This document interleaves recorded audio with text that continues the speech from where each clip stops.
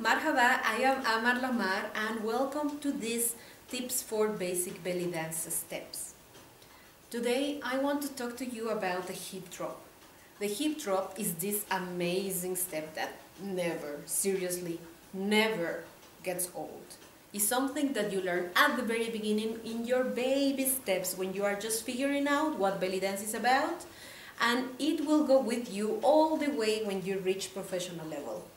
Is something that you will do on and on all the time just because it is very nice and it feels fantastic, and the step is so versatile that goes well with almost all the Arabic rhythms out there. So it's a very nice step to learn good from the very beginning. So I hope that this video can help you, and also it's very small video, so then you can squeeze 10 minutes here and there. I know that some of us sometimes we do not have the time to make as many dance classes as we wish. Sometimes the dance studio is far, sometimes we just are flooded with work and house chores, so sometimes I know it's hard. So I hope that this video can help you practice a little bit at home, so when you reach to your dance class the next time when you go, so then you can improve much faster. Okay, so if you want to follow me in social media, I am as Amar Lamar or Harakat Oriental Dance, whichever you prefer. And yeah, let's get to it. Okay, let's begin our hip drop by explaining 3 movements in your hips.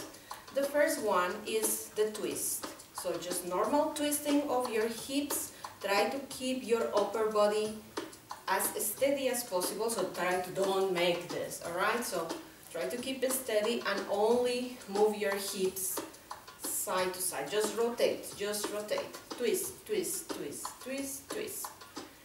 Your knees are in a neutral position, so do not overbend, but do not lock back.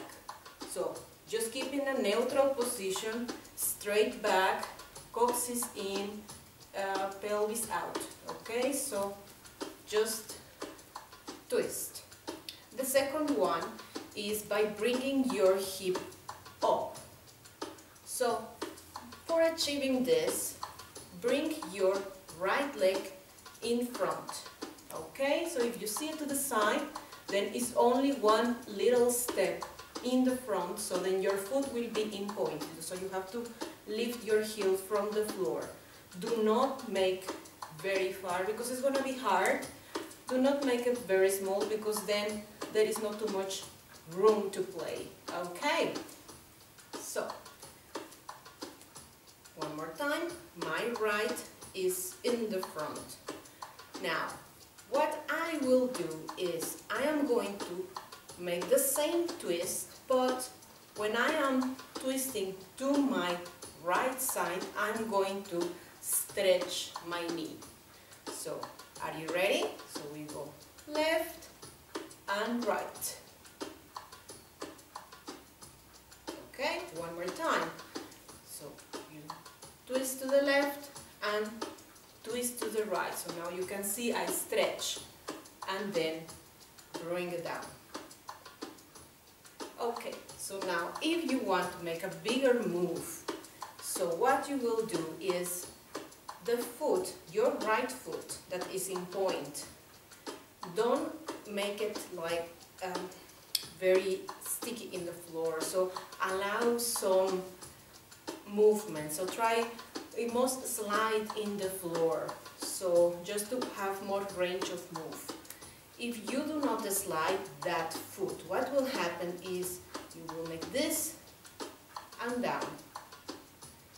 If you slide it, then the difference is this. So the movement is even bigger. So now, if you keep on doing it, so you are going to count when your hip goes up. So let's try. And one, and one, and up, and up. So stretch and bend, stretch and bend, stretch and bend, stretch and bend. All your body weight is in the back leg. this is your support.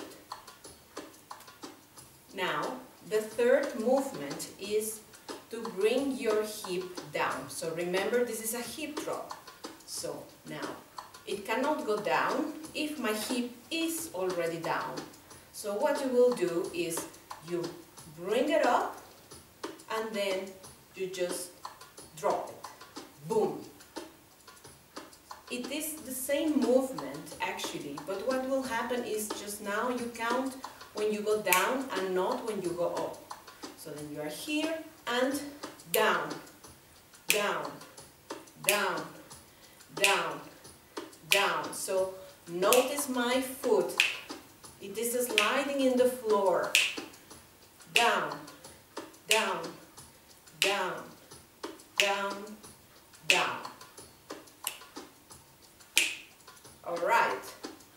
So now, to complete the hip drop or 1.5, what will happen is now when you drop your hip, you will let the right foot lift from the floor. It's a movement that has to feel natural, very organic for your body. You don't need to think like a third step. You don't need to think 1, 2, and then boom, 3. No. So remember, you bring up, and the important here is that you never forget to twist. Okay. So when you are here, you come up, and then you drop, and remember what I told you about the foot that slides on the floor. So each time when you go down, you should feel there is a momentum when your leg opens. So you can see here it's opening. So then you go boom, boom. That is the moment when you just lift. Okay, so then you go up and drop. One more time. Go up and drop. Go up and drop. Twist. Remember to twist and twist. Twist. Twist. Twist. Twist. Twist. Twist. Very good. Keep it up.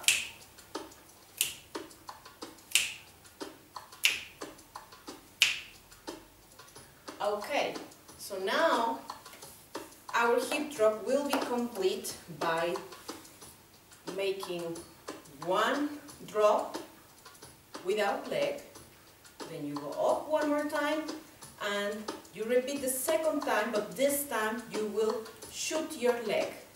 Okay, so then let's try. You come up and then you drop and kick, drop and kick, drop and kick, drop and kick. Remember to twist and kick, drop and kick, drop and kick, drop and kick. Okay, so if you see it to the side, okay? Now remember, the one that is working is my right side. Remember, the video is mirrored. Okay, so now you are here, all your body weight is in the back leg. Now you come up, stretch your leg, and remember, you twist. So drop and kick, drop and kick, drop and kick, drop and kick. Okay guys, so now let's complete with the upper side of your body, alright? So remember, nice postures, shoulders in line, lift your face, and let's complete it with nice arms. So usually you will have the same leg, which is your right leg, with the right hand. So both of them will be together. And the other one will be up. So try to keep a nice arms. Do not overstretch. Do not bring it very low. Okay? So just bring it here. Some like very subtle curve in your arm. Palm down, relax those fingers, and this arm is more or less to the chest level. Okay, so you don't want to be here because then no one can see your face, but you don't want to have it here because then it looks like you are tired, a little bit like a T-Rex. Okay, so then just keep it nice. And the one in the back, so bring it up more or less to your ear level, and that hand as well. Just keep it nice and relaxed. The fingers don't need to be like super tight, just try to keep them natural, and then you are here. So we are going to begin.